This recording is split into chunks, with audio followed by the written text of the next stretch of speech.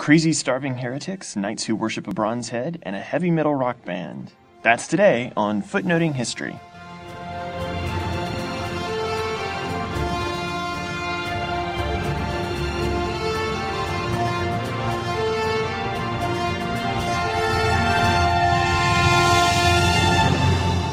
Hello, my name is Nathan, and welcome to the February 23rd edition of Footnoting History. So, I have a confession. I love and hate conspiracy theories. What I really mean is that I love certain kinds of conspiracy theories. Anything to do with crop circles, 9/11, or who shot JFK, I'm not interested. What I like are old conspiracy theories, either conspiracies about something that happened at least a century ago, or more, or actual conspiracy theories from before the 20th century. But the entire concept of conspiracy theories is absolutely fascinating, as is the psychology behind them.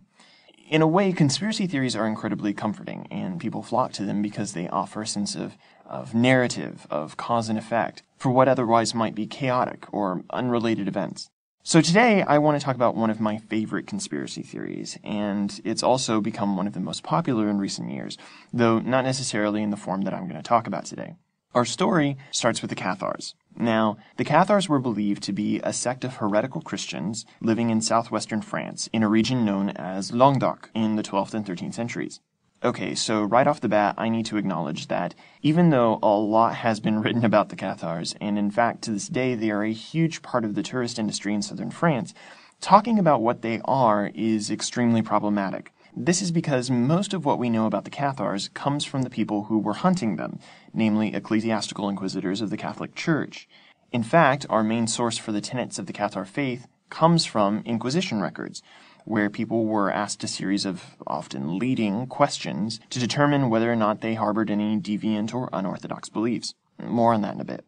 So the 12th century was a time of reform for the medieval church. It is in this century that the authority structure of the church really begins to solidify, and eventually, by the end of the century, we can begin to talk about a hierarchical, centralized Catholic church. One way in which the church began to reform itself was by standardizing clerical education. You see, for most of its history up to this point, Christianity tended to take on slightly different flavors, as it fluidly adapted to meet the needs and pre-existing beliefs of local cultures.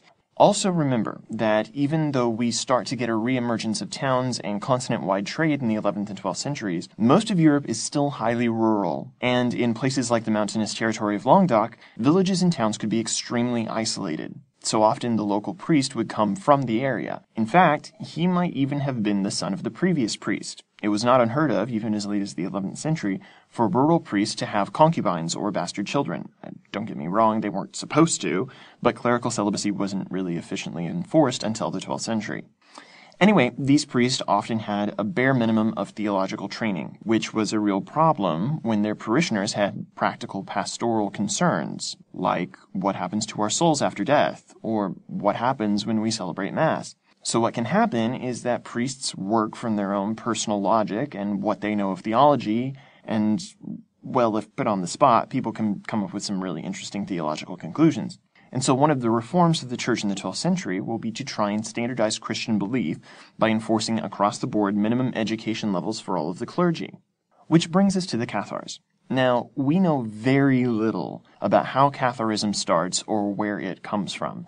Most theories posit that they are somehow related to the dualist heresy of Bogomilism, which arose in what is today Bosnia and Serbia. Dualism being the belief that there are two equal gods, a good God, who is the God of the spiritual realm. This is usually associated in Cathar belief with the God of the New Testament, and the evil God, who oversees the physical realm. According to Cathars, this is the God of the Old Testament.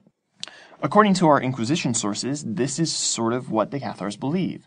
Briefly put, Cathars believe that our souls are fallen entities from the spiritual world, and when the physical evil God, the God of the Old Testament, created the universe, we were tricked into inhabiting physical bodies, and thus became trapped in the material world, where we're forced into a cycle of reincarnation as long as the world exists. By extension, anything in the material world is evil, things like too much food, material wealth, and definitely sex, because reproduction perpetuates the cycle of rebirth into the material realm. The Cathars also had a huge problem with the institutional hierarchical Catholic Church. For them, things like Mass, with its eating to symbolize the Last Supper of Christ with his apostles, was bad because it glorified the physical act of eating, and the physical world is bad, and, well, you get the idea. They disliked baptism for the same reason, but the Cathars did supposedly invent their own version of these rites, which was known as the consolamentum, which you took once in your life as a Cathar. Cathar believers were supposed to receive the consolamentum, which wiped out all of their sins, as close to death as possible, so as to avoid acquiring any new sins or overmuch contact with the physical world, so that their souls could be freed from the cycle of reincarnation and go to heaven to be with the good God, the God of the New Testament. However, a Cathar, and that name, by the way, means pure. It's the same root as the word catharsis, purging, usually emotional purging. A Cathar could receive the consolamentum early, before their deathbed, and thereby become a bonhomme, or a good man. They're sometimes called perfecti, but that's not necessarily a term that they used. These could be men or women, and they would adopt a life of extreme asceticism and poverty after this. According to the Inquisition, these bonhommes, or perfecti, were the leaders of the Cathar Church, and would go from town to town, living off the generosity of other Cathars, and creating a network of believers throughout southern France. Other sources suggest that the Cathars actually had a kind of shadow organization, including their own bishoprics.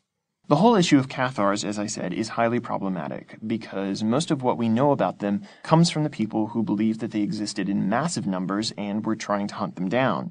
So we don't actually know much about Cathar organization, and at least one historian, Mark Pegg, has argued that the Cathars might not have existed, or if they did, it was considerably different from the picture that the Catholic Church painted. In fact, what was perceived as an organized heresy could just be the result of poor clerical education, as I was talking about before. But, according to ecclesiastical sources, Catharism had grown rampant throughout the towns and villages of late 12th century Languedoc, and the entire region needed to be purged. The centralizing papacy sent a number of envoys to the region to try and ferret out these heretics. The problem was that Catharism was highly anti-clerical and stood against the authority claims of the Catholic Church and the Pope. These claims resonated with some of the aristocrats of southern France, who saw increasing centralization also happening under the French kings in the north, and therefore Catharism became closely linked with the independent political aims of the lords of Languedoc. Long story short, after several decades of internal efforts to ferret out these heretics, in 1208, Pope Innocent III called for a crusade against the heretics of southern France. This was done in response to the murder of one of his legates by some local knights in the service of a Cathar-sympathizing lord. Now, where there had been calls for, if not crusades, at least something crusade-adjacent, against the Muslims in the Iberian Peninsula for quite some time, this was the first time that a crusade had been called against heretics within the bounds of European Christendom. And the response to this call for crusade was substantial. You could get all of the spiritual benefits of going on a crusade without all the hassle of having to go all the way to Jerusalem in the Holy Land. The problem is that, whereas it was easy to tell who your enemy was in the Holy Land, in southern France, you can't tell who is a Cathar just by looking at them. And as many members of the Languedoc nobility took great offense at this ecclesiastically sanctioned invasion of their lands, the lines between spiritual and political blurred even further. This is one reason why the Albigensian Crusade, so named for the town of Albi, which supposedly harbored a large number of heretics, why it lasted so long. For 20 years, until 1299, this conflict dragged on, finally ending with the surrender and imprisonment of Raymond, the Count of Toulouse. But just because the local nobility were brought to heel doesn't mean that this heresy suddenly disappeared. So in comes the Inquisition to clean up this mess, find suspected heretics, and impose Orthodox Catholic belief. Pockets of Cathars resisted this imposition for several more decades, until one final stronghold of Cathars remained at Montségur. In May of 1243, a little over 200 Cathars holed up in this hilltop fortress near what is today the French-Spanish border, where they were besieged for 9 months until they finally surrendered in March 1244. At that point, all 200 Cathars were burned for their heresy. I should note at this point that people were only ever put to death for being heretics if they were persistent in their heresy. That is, they confessed to being heretics, promised to abandon the belief, but then go back to it. And when they were put to death, which wasn't as often as you might think, it was by secular authorities who were cooperating with the church, not by the church itself. But that's an issue for another podcast. So this is where the conspiracy theory starts, because according to legend, the night before the Cathars surrendered, 4 Cathar bonhommes, or perfecti, were able to escape out of the fortress, possibly through secret tunnels under the mountain, carrying with them the great Cathar treasure. Now, what exactly this was is a matter of great speculation. Obviously, because it didn't exist. Some said that this was an enormous stockpile of gold or other valuable items that the Cathars had accumulated. But the slightly more popular theory is that the highly anti-clerical, anti-Catholic Cathars, now there's a tongue twister for you, were the secret guardians of the Holy Grail, the cup that Christ drank from at the Last Supper, which was then, apocryphally, used by Joseph of Arimathea to catch the blood of Christ as it dripped off his body at the crucifixion. This was perhaps the holiest and most sought-after relic in all of Christendom, and some people want to go even further, to contend that the Holy Grail didn't mean a physical cup, but rather the bloodline of Christ, his children through a woman, often Mary Magdalene, and the treasure that they spirited away was the last descendant of Jesus himself, the one thing that, if it were to become public knowledge, would destroy the Catholic faith. Now, before we go any further, we have to have a little bit more backstory. Namely, I need to tell you about the Templars. The Templars were a military religious order, founded in Jerusalem in 1119. The Templars, whose full name was the Poor Fellow Soldiers of Christ and the Temple of Solomon, were founded to protect Christian pilgrims who wanted to come to the Holy Land and visit Jerusalem and other sites mentioned in the Old and New Testament. Think of them as a kind of bodyguard tour guide. However, these guys weren't just knights, they were also semi-monastic. They took vows of poverty, chastity, and obedience, just like monks, but unlike monks, their purpose wasn't to pray and contemplate, but to be the anti-Muslim Blackwater paramilitary of the Holy Land. And the Templars very quickly became popular with the young noblemen of Europe, whom they actively recruited to their ranks. Moreover, they soon expanded their operations from beyond the Holy Land into continental Europe, where they set up sort of recruiting stations and commanderies. As their job was to protect pilgrims, they also started offering to ferry Christians from Europe to the Holy Land. They were largely exempt from local law and didn't have to pay local taxes because they were a quasi-religious organization. All of this, coupled with the fact that the Templars eventually developed a system of banking whereby you could deposit your money at a Templar commandery in Europe, get an IOU, and then withdraw that money at the Templar commandery in the Holy Land, meant that the Templars became very, very wealthy. In particular, the banking operation was incredibly lucrative, and the Templars even began loaning money to nobles experiencing cash flow problems, including the King of France. So, how does this relate to the Cathars? Well, the Templars were a rather exclusive fraternal club, and kept a lot of their internal affairs to themselves. They were also super wealthy, and exempt from many laws and taxes, so they naturally began to be resented. Add to this the fact that, as more than one historian has pointed out, there was likely some hazing that went on, as happens in many fraternal organizations, and soon the Templars have all sorts of fun stories and rumors circulating about them, including murmurings of heresy. More on that in a second.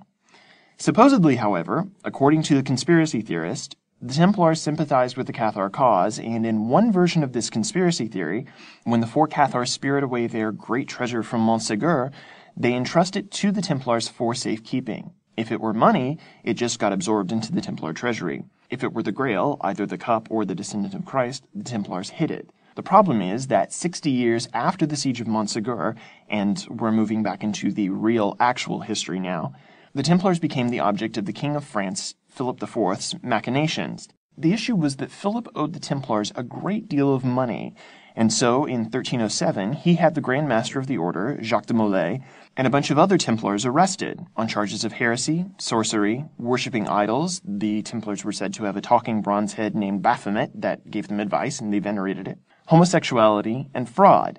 Now, if you listen to our Papal Abdication podcast, this should sound kind of familiar, because these are also many of the charges that Philip leveled against Pope Boniface VIII several years before.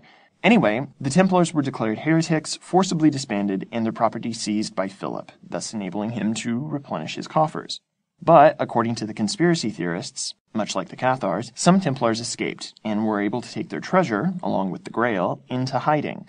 This is the point that the conspiracy theories go really off the rails, because there are a lot of people who want to connect the Templars to the Illuminati and the Freemasons and all other sorts of secret fraternal organizations. Many of these legends are actually quite recent and only began to be formulated in the early 20th century. They really began to enter the popular consciousness in the early 1980s with the publication of the book Holy Blood, Holy Grail, which was very much in the bloodline of Christ vein, and even contended that the Merovingian dynasty of Frankish kings were part of this bloodline. These conspiracies have also had a long and lucrative life in modern literature, from Foucault's Pendulum by Umberto Eco to Dan Brown's Da Vinci Code. The idea that the Templar treasure still exists, be it money or the Grail, has been employed in everything from Indiana Jones and the Last Crusade to the Nick Cage National Treasure franchise. These myths even exist in music. In 2003, British heavy metal legends Iron Maiden released their Dance of Death album, and the number 4 track is entitled Montségur.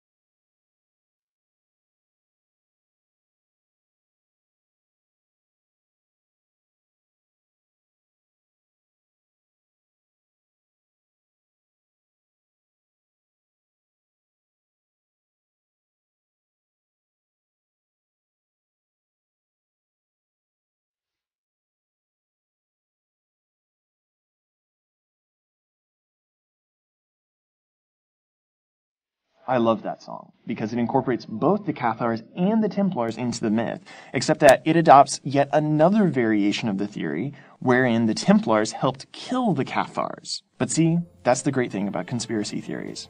You can say pretty much whatever you want. This has been Footnoting History.